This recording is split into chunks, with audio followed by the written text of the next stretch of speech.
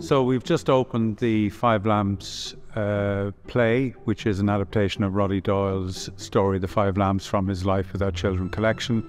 And we opened it here at Marino College at the Five Lamps for the Five Lamps Arts Festival 2023. The Irish Sea behind it, the mountains beyond the docks, the city itself.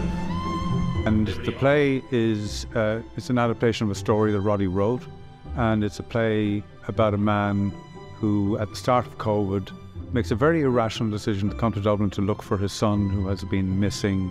for a number of years. And the story kind of follows his journey through the city, through the inner city, relates his encounters with various people who show him various small acts of kindness, and those are the things that sustain him through this difficult few days when he sleeps in his car and does his best to